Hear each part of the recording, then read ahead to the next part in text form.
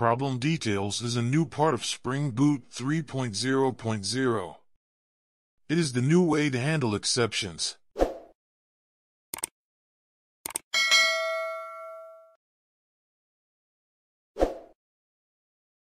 We use the database setup from the Spring Security videos in Eclipse. The user controller has three get mapping methods: welcome, get users, and get user by ID. We want a custom error exception if we are looking for a user with an ID that does not exist.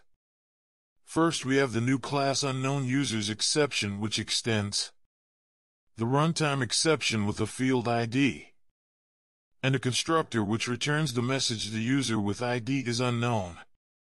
The second class exception handler advice with the annotation REST controller advice, and a method handle unknown users exception with the annotation exception handler of the unknown users exception class.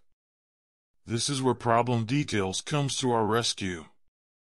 We create a new Problem Details object with the status not found, the error message of the unknown users exception class, and a custom property, user ID, and return this.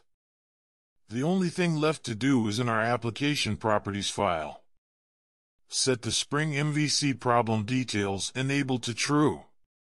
We can now start the project and see what happens. In our browser, we look at the welcome page first, then to the users, then the user with ID 1.